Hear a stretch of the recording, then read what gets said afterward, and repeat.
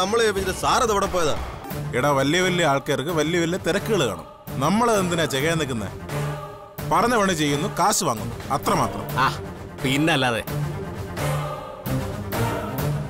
ഇവരെ എനിക്ക് നേരത്തെ അറിയാം. വലിയ ഡാൻസ് കാരിയാ.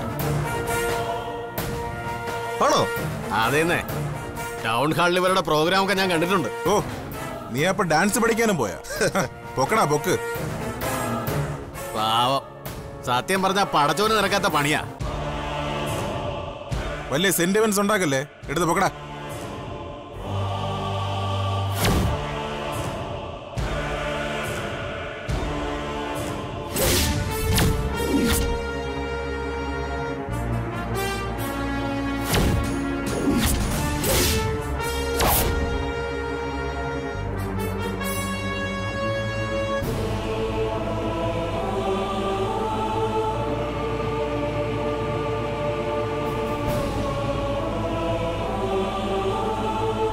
അത് ശരി, നീ നിന്റെ അമ്മയെ തോൽപ്പിക്കാൻ അച്ഛയും കൂട്ടി പടിയിറങ്ങുക അല്ലേ?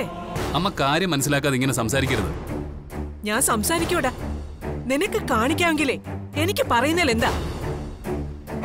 അടയ്ക്കാക്കുരുവിയുടെ അത്രേ ഉള്ളെങ്കിലും നിന്റെ തലയണ മന്ത്രത്തിന്റെ ശക്തി കൊള്ളാവടി. നീ എന്നെ തോൽപ്പിച്ചല്ലോ. ചേടാ, ഇതെന്ത് വർത്തമാനം അമ്മയെ പറയുന്നത്? അല്ല, അനുക്കുട്ടിയുടെ വീട്ടിലൊരു പ്രശ്നം ഉണ്ടായപ്പോ 2 ദിവസം പോയി നിൽക്കുന്നതിൽ എന്താ തെറ്റ്? അല്ല, അതിന് അമ്മ എങ്ങനെ തോൽക്കുന്നത്? അല്ലെങ്കിൽ തന്നെ വിജയലക്ഷ്മി എന്നുള്ളൊരു പേരുണ്ടെന്ന് കരുതി എല്ലായിടത്തും എല്ലാ കാലത്തും വിജയിച്ചിരിക്കാൻ പറ്റൂ? ശശാങ്കൻ ഇതിൽ ഇടപെടണ്ട. ഇത് എന്റെ മോന്റെ കാര്യ. അതെ, ഞാൻ ഇടപെടും. അമ്മയുടെ മോടെ ഭർത്താവാണ് ഞാൻ.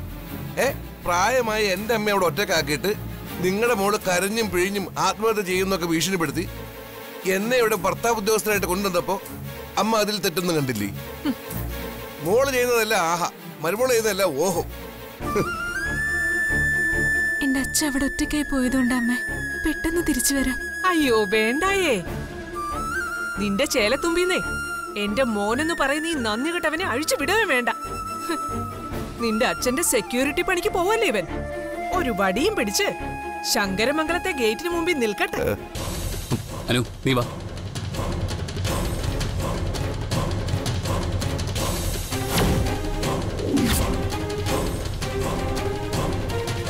എടാ വിപി, എന്താ അമ്മേ?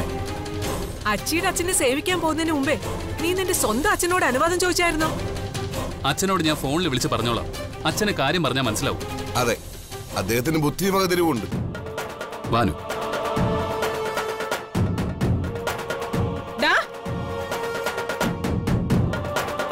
അമ്മയുടെ നെഞ്ചു കീറി തോൽപ്പിച്ചിട്ട് നീ ഇവളെ കൊണ്ട് പൊയ്ക്കോ. പക്ഷെ നീ ഒരു കാര്യം മനസ്സിൽ കുറിച്ചു വെച്ചോ, ഇവള് നിന്നെ തോൽപ്പിക്കുന്ന ഒരു ദിവസം വരും, ഉറപ്പാ. അത് ഞാൻ എന്റെ കണ്ണുകൊണ്ട് കാണും. നിന്റെ പെറ്റമ്മയാടാ പറയുന്നത്. ശാപത്തിന്റെ ഓരോ പവറേ ദുർവാസാവിന്റെ പെങ്ങളാണെന്ന് തോന്നുന്നു.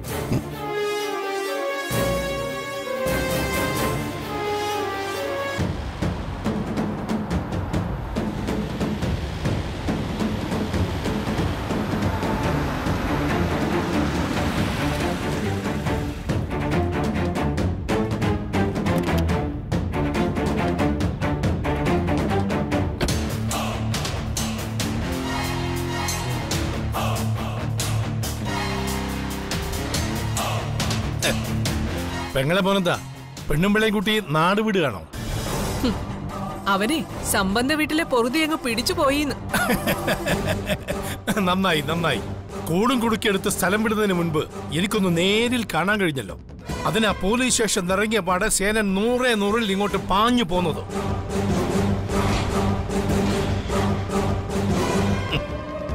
ഇവൾക്കൊരു പട്ടും വളയും നൽകാൻ.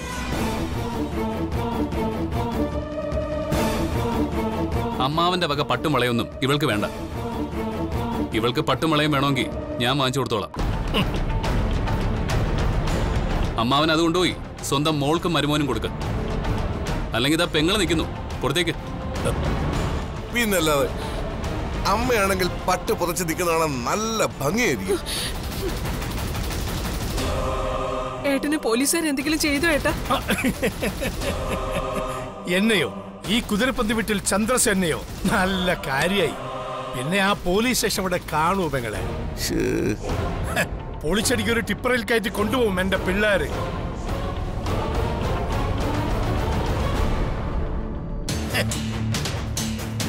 നിന്റെ അമ്മയെ ഞാൻ എന്ത് ചെയ്യുന്നാണ് നീ പോലീസിനോട് പറഞ്ഞത്?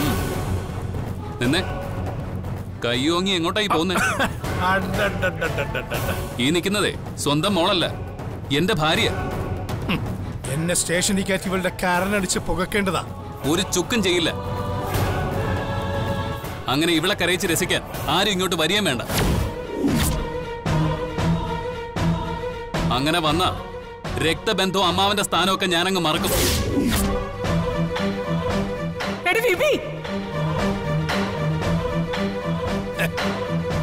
ഞാനതൊക്കെ എന്നെ മറന്നടാ കൊച്ചനെ.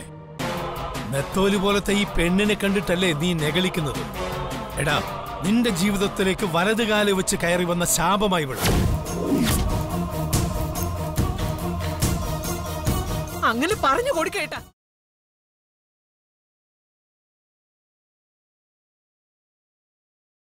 നിങ്ങൾക്ക് ഇവള് ശാപമായിരിക്കും, എനിക്കിവള് ഭാഗ്യം. ഓ മഹാഭാഗ്യം. പിന്നെ അമ്മാവനെ പോലീസ് ചോദ്യം ചെയ്തെങ്കിൽ അതിന് കാരണം കാണും. എന്തും ചെയ്യാൻ മടിക്കത്തില്ലെന്ന വെല്ലുവിളിയാണല്ലോ എപ്പോഴും മുമ്പിൽ നിൽക്കുന്നത്. അതടാ, എന്തും ചെയ്യാൻ മടിക്കാത്തവൻ തന്നെയാണ് ഈ സേനൻ. ഞാൻ എന്തെങ്കിലും ചെയ്യുമെന്ന് പറഞ്ഞിട്ടുണ്ടെങ്കിലേ അത് വെറും വെല്ലുവിളിയല്ല, തീരുമാനമാണ്. തീരുമാനം അത് നീ ഓർത്തു വെച്ചോ. 18 കരിങ്കൽ കോറികളുടെയും 25 ടിപ്പർ ലോറികളുടെയും കണക്ക് പറഞ്ഞ് എന്നെ വരട്ടണ്ട. നീ വിരലോടാ. നിനക്ക് ഡോക്ടർ കുപ്പായിടാൻ വേണ്ടി എന്റെ കയ്യിൽ നിന്നും വാങ്ങിയതിന്റെ ഒക്കെ പലിശ സഹിതം നീ എനിക്ക് തിരിച്ചു തരേണ്ടി വരും.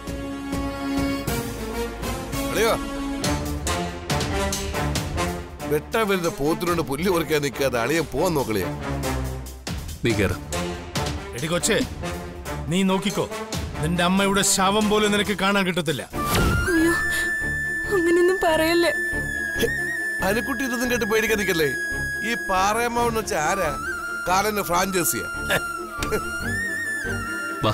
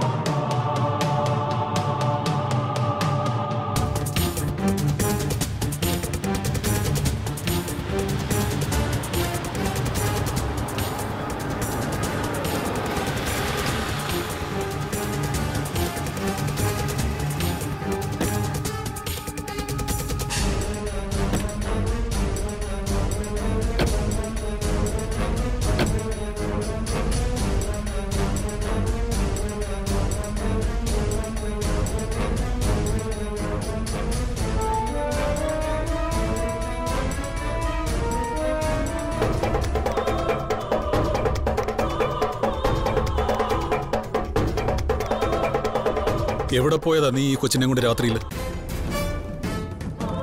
ഞാൻ എന്റെ ഭാര്യയായിട്ട് പുറത്തുപോയി. സുഹൃത്തുക്കളെ കണ്ടു, അവരും ഒന്നിച്ച് ഡിന്നർ കഴിച്ചു, ഒരു സിനിമയും കണ്ടു, എന്നിട്ട് തിരിച്ചു പോന്നു. എന്താ? മോള് അകത്ത് പോയിക്കോ. ഇവനോട് മാത്രം എനിക്ക് കുറച്ച് സംസാരിക്കാനുണ്ട്.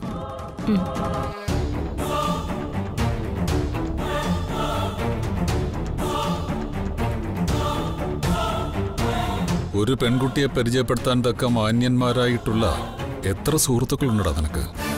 ഡാഡിക്ക് ഇപ്പൊ എന്ത് വേണം? നിങ്ങൾ പണ്ടത്തെ പോലെ എന്നോട് യുദ്ധം തുടങ്ങി വെക്കുവാണോ?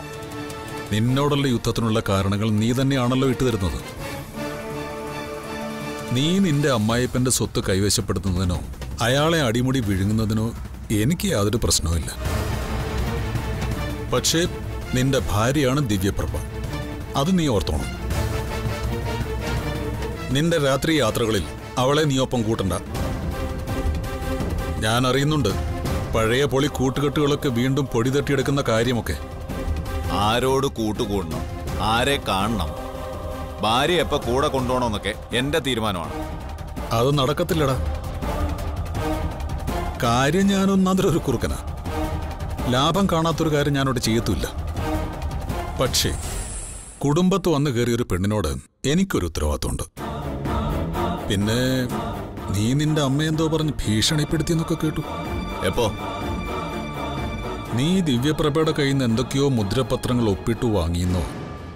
അതെന്താണെന്ന് ചോദിച്ചതിന് നീ ആരെയോ കെട്ടിത്തോക്കുമെന്നൊക്കെ പറഞ്ഞു എന്ന് ഞാൻ അറിഞ്ഞു. ആ പറഞ്ഞാണ്.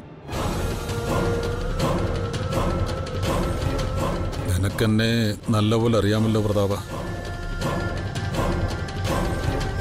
നീ വില്ലനാണെങ്കിൽ വില്ലന്റെ അപ്പനാ ഞാൻ. നീ കണ്ടിട്ടില്ലാത്ത ഒരുപാട് സുഖവാസ കേന്ദ്രങ്ങൾ ഇന്ത്യയിൽ ഇനിയുമുണ്ട്. ഞാൻ നിന്നെ പല സ്ഥലത്തും കൊണ്ടാക്കിയതാണല്ലോ. ഒരിടത്തൊന്ന് ചാടി വന്നു കരുതി ഇനി തിരിച്ചങ്ങോട്ട് പോകാൻ നിനക്ക് യോഗമില്ലാന്ന് കരുതരുത്. കേട്ടല്ലോ? പൊയ്ക്കോ. എന്റെ ജീവിതം എന്റേത് മാത്രമാണ്. അതെങ്ങനെ ജീവിച്ചു തീർക്കണമെന്നും എനിക്കറിയാം. വഴി വിലങ്ങാൻ വന്നാൽ പണ്ടത്തെ പോലെ നിങ്ങൾ കൊണ്ടിട്ട ചങ്ങലക്കകത്ത് ഞാൻ കിടന്നെന്ന് വരത്തില്ല. അതൂടെ ഓർത്തോ.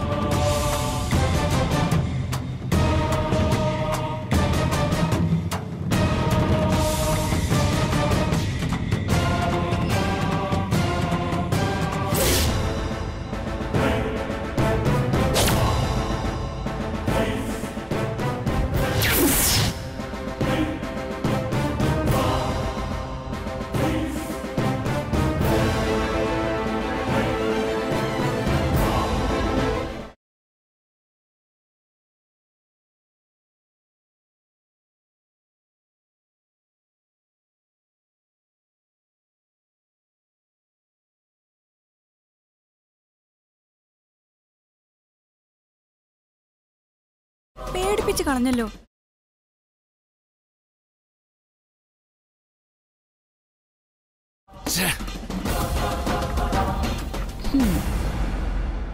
എന്താ പ്രതാപേട്ട, അച്ഛൻ കാര്യമായിട്ട് എടുത്തിട്ട് കുടഞ്ഞ ലക്ഷണം ഉണ്ടല്ലോ.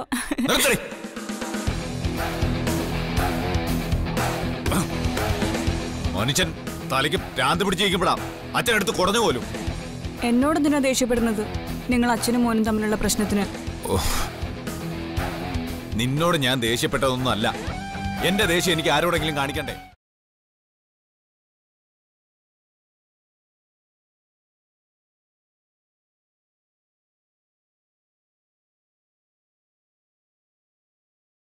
പോട്ടെ സാറ്. ഇനി എന്തേലും കാര്യത്തിന് വഴക്ക് പറഞ്ഞാൽ തന്നെ അത് സ്വന്തം അച്ഛനല്ലേ. അങ്ങനെ ചിന്തിച്ചങ്ങ് ക്ഷമിക്കേ. ഇങ്ങനെ ദേഷ്യപ്പെട്ടിരിക്കേണ്ട കാര്യമില്ലല്ലോ. ആര് വഴക്ക് പറഞ്ഞാലും ആശ്വസിപ്പിക്കാൻ ഞാനില്ലേ. അതല്ല, എനിക്ക് മാത്രം ഇവിടെ ഒരു സ്വാതന്ത്ര്യമില്ല. പണ്ടോട്ടുള്ള സ്വഭാവം ഇത്. പുള്ളി വീടും കോടതിയാക്കി വെച്ച് ജഡ്ജി കളിക്കോ. എന്ത് വേണമെന്ന് എനിക്ക് അറിയാമല്ലാഞ്ഞിട്ടല്ല. വിട്ടുകളാം. അച്ഛന്റെ സ്വഭാവം അങ്ങനെയാ. അത് നമ്മൾ മനസ്സിലാക്കി അങ്ങ് നിന്നാ മതി. എനിക്ക് തോന്നുന്നതേ അച്ഛനിവിടെ ആകെ സ്നേഹത്തിൽ ഇടപെടുന്നത് എന്നോട് മാത്രാന്നാ. അത് പിന്നെ ഇവിടെ പെൺകുട്ടികളില്ലാത്തോണ്ടായിരിക്കും. അതൊന്നും അല്ല, മറ്റവനെ പുന്നരിക്ക് അറിയാലോ. അതൊക്കെ തോന്നല. അല്ല, ഞാനൊരു കാര്യം തുറന്നു ചോദിക്കട്ടെ?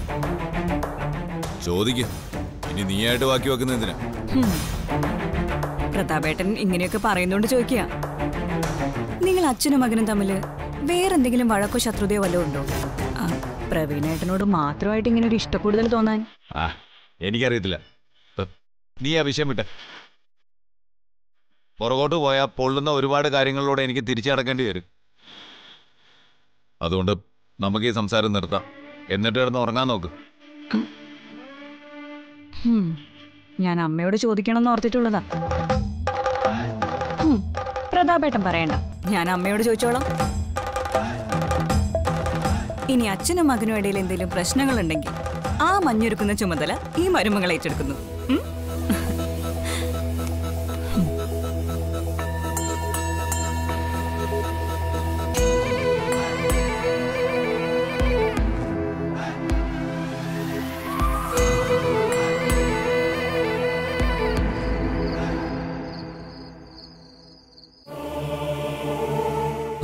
അന്വേഷിക്കുന്നുണ്ടച്ച. പോലീസിന് ഒരുപാട് കേസുകളിലൊന്ന് അങ്ങനെയല്ലേ വരൂ. ഇവിടെ അച്ഛനും അനുവൊക്കെ ആകെ തകർന്ന അവസ്ഥയില്ല. വേണ്ട, ഇനി രാത്രി അവിടുന്ന് ധൃതി പിടിച്ച് അച്ഛൻ ഇങ്ങോട്ട് വരുമൊന്നും വേണ്ട. എന്തേലും അത്യാവശ്യം ഉണ്ടെങ്കിൽ ഞാൻ ശശാങ്കനാളിനെ വിളിച്ചോളാം. ശരി ശരി അച്ഛാ.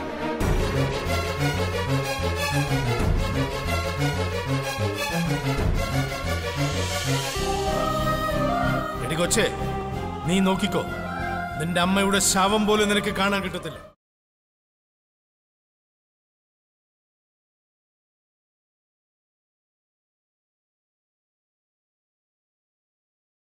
അനുക്കുട്ടി, എന്തൊരിപ്പായത്. ഇന്നത്തെ ദിവസം പച്ചവെള്ളെങ്കിലും കുടിച്ചിട്ടുണ്ടോ? സന്ധ്യയ്ക്ക് മുമ്പ് എന്റെ അമ്മക്കുട്ടി വരുമെന്ന് പറഞ്ഞതല്ലേ, എന്നിട്ടെവിടെ പറയൂ, എവിടെ എന്റെ അമ്മക്കുട്ടി? എന്റെ അമ്മക്കുട്ടി വരാതെ, എന്റെ അമ്മക്കുട്ടിയെ കാണാതെ ഒരു തുള്ളി വെള്ളം പോലും ഞാൻ കുടിക്കത്തില്ല. തീരെ ചെറിയ കുട്ടികളെ പോലെ ഇങ്ങനെ വാശി പിടിക്കല്ലേ അനു. വാ, വന്ന് എന്തെങ്കിലും കഴിക്ക്. നമ്മുടെ മോനെ ഓർത്തെങ്കിലും. അവന് വിശക്കില്ലേ? അവന്റെ അമ്മക്കുട്ടിയോട് അവന് ദേഷ്യം തോന്നില്ലേ?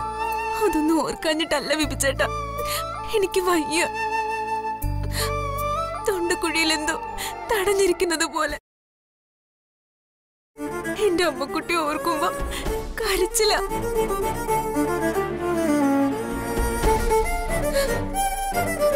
എനിക്ക് ഉറങ്ങാനുള്ള എന്തെങ്കിലും ഒരു മരുന്ന് താ വിപിച്ചേട്ടാ, പ്ലീസ്. നീ എന്തൊക്കെയാ അനുക്കുട്ടി പറയുന്നേ? വിപിൻ ചേട്ടൻ ഇങ്ങനെ അടുത്തിരിക്കാം. എന്റെ ചക്കിക്കുട്ടി ഉറങ്ങിക്കോ.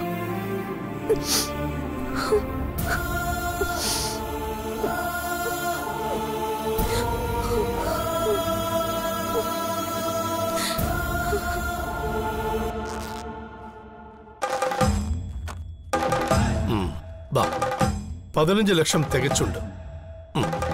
പോയി നന്നായി വാ മോനെ. ഞാൻ പൊളിച്ചടുക്കുവങ്ങളെ.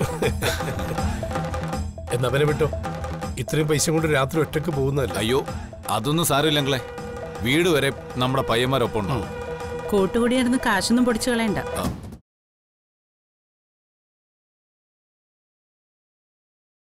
എന്റെ അമ്മയ്ക്ക് ഇതേ സ്വഭാവം. എന്തിലും നെഗറ്റീവേ കാണൂ.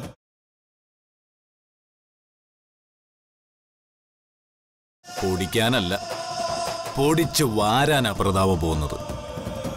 അപ്പോ ശരി, രാത്രി യാത്രയില്ല. ശരി. ആ,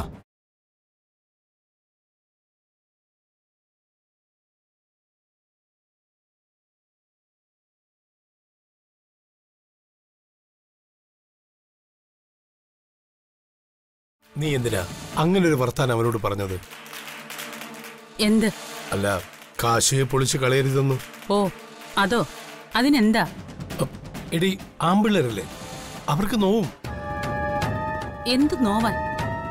നമ്മുടെ ഒരു കണ്ണു പുറകെ ഉണ്ടെന്ന് തോന്നുന്നത് നല്ലതാ. സനേട്ട്, ഒരു കാര്യം ഞാൻ കൃത്യമായിട്ട് പറയാം. പ്രതാപന്റെ മേലൊരു കണ്ണു വെച്ചു. ഈ 15 ലക്ഷവും ഒരു പോക്ക് പോയി. കൂടുതൽ നഷ്ടം സംഭവിക്കാതിരിക്കാൻ ശ്രദ്ധിച്ചാ നല്ലത്.